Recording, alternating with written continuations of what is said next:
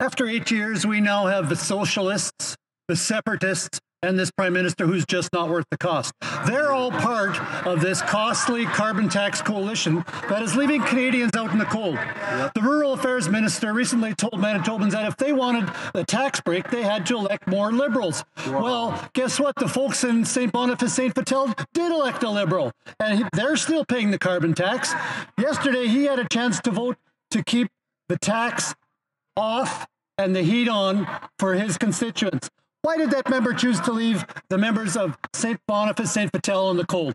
I'm a Liberal and a proud socialist, Mr. Speaker. They have no plan to fight climate change. They have no plan for the economy. They have no plan for the future of Canada. In the realm of Canadian politics, a stark division has emerged, with Ted Falk vehemently denouncing the Au Generous carbon tax coalition, while Stephen Guilbeault proudly aligns himself with the ideals of liberalism and socialism. This growing rift has left many Canadians feeling frustrated, having voted for progressive representatives in the hope of relief from burdensome carbon taxes, only to find themselves disheartened as the promised reforms failed to materialize. It underscores the disillusionment that often stems from unmet political pledges.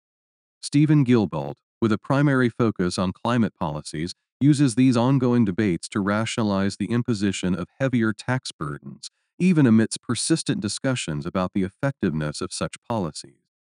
This approach leaves Canadian taxpayers with a sense of perpetual toil as they strive to meet their tax obligations, all the while grappling with mounting frustration and disillusionment. The lack of a clear and coherent plan, coupled with the economic ramifications of the carbon tax, contributes to economic instability and apprehension, exerting a profound impact on the mental well-being and decision-making of the Canadian populace. What do you think?